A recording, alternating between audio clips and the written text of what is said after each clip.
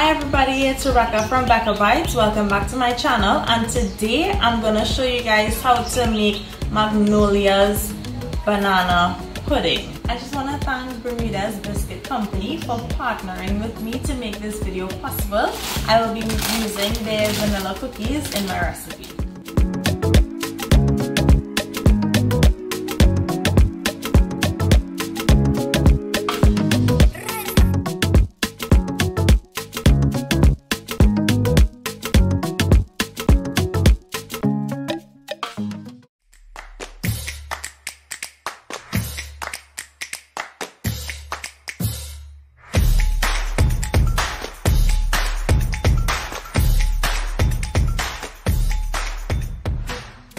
Okay, so we're kickstarting this recipe with the vanilla pudding, and in a mixing bowl I have my sugar.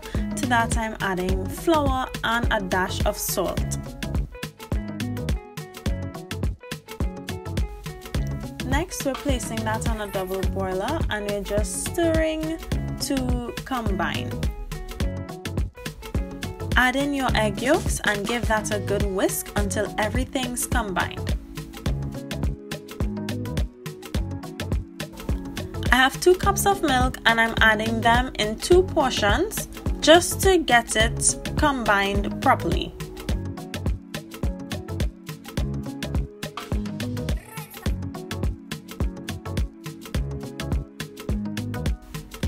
Adding my second portion of milk and giving that a good stir. You should not be seeing any lumps at this point. You need to stir this occasionally because the eggs can burn and you don't want that. So I had this simmering for about 10 minutes while stirring. Took that off of the heat and I added a teaspoon of vanilla essence and just gave that a good whisk.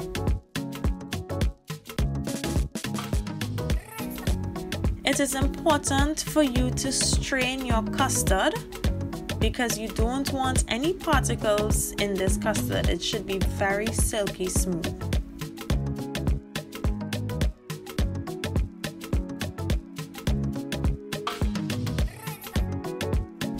I'm using my stand mixer to make my whipped cream. If you don't have a stand mixer, that's quite alright. You can use a hand mixer. So I have my mixer setting on speed 4. It will take some time, but patience is key. If you increase the speed, it will come together quicker, but the air bubbles will be much bigger, causing it to deflate even quicker. So just take your time and let it whisk together. You're looking for soft peaks, and when it reaches that consistency, you add in the vanilla pudding portions at a time and just allow it to come together smoothly and slowly. The final step of prep, I had 5 bananas that I peeled and sliced for my layering.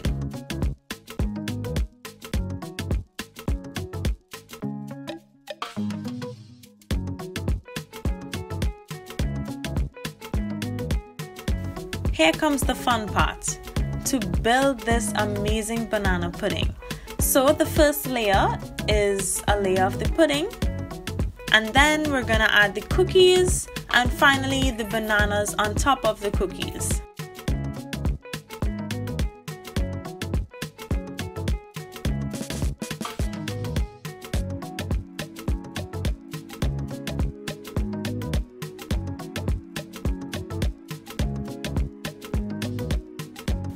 So you're just gonna repeat this process about 3 times or 2 depending on how big your casserole dish is.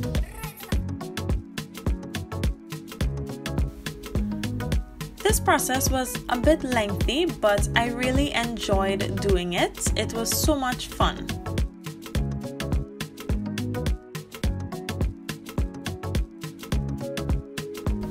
I absolutely loved using these vanilla cookies for this recipe. It added a hint of sweetness, but it was not overpowering at all. These cookies just brought this banana pudding to life.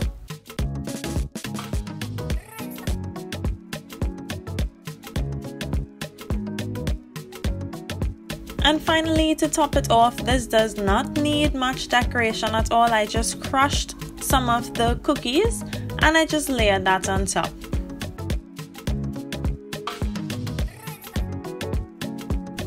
We took so many pics of this banana pudding. It was so hard to choose which ones I wanted to use.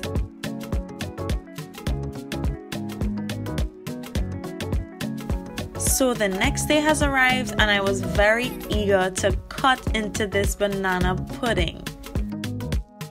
Oh my gosh, look at those layers. That layer of cookies, bananas, and that pudding just all over. I am so excited to taste this.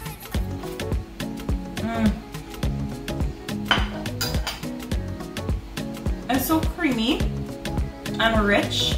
The sweetness is so mild, and the cookies, it turned like cake, like the consistency of cake. Oh my gosh, this is so delicious. You all need to try this. Remember, if you like this video, please give it a thumbs up and subscribe to my channel if you haven't already. Bye.